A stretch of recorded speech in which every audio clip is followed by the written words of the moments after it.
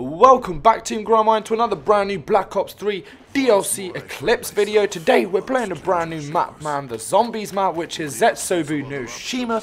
And this map is crazy, bro, and in today's video I'm going to be showing you guys how to turn on the power. As you just saw there, you want to pick up that bucket from the spawn, man. That is the first step to be able to turn on the power, because with that bucket we're going to have to fill it up with water and turn on some generators, man. So the first one, you want to come this left side off spawn, open up these two doors, man.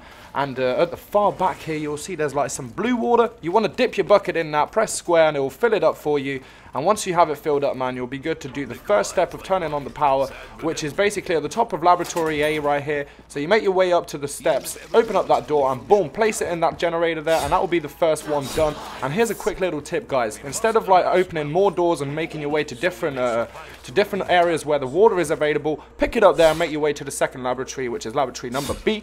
So we're going to make our way to that now. We've picked up our second bucket of water from that same area we got our first one. As you can see there, the bunker, it's only got like one green light. You want to make them both go green, and by doing the second step, that is exactly what will happen. So make your way up to laboratory laboratory B, I mean, just full stop B, man, and put your water in. Same process as the first, man. There we go, put the water in, and now both of the lights on the bunker will be available to open up the doors, man. And when you open up these doors, you're going to find 2 or 3 zombies, and you want to make sure you spray them down nice and quickly, or else they will evolve into those infected orange zombies, man. So just make sure you spray and pray before opening that door, and then you want to make your way to the first door on the left after that perk machine, which is this one, and right opposite you, you will see the power button. However, you cannot turn that on quite yet, man. You need to do one more step before you can turn the power on fully, because it's not, well, I was going to say it's temporary. No, it's not temporary. It's temporary after you do one laboratory, then you go to the second, and you get it permanently. This is the last step. You make your way into this water little area, man.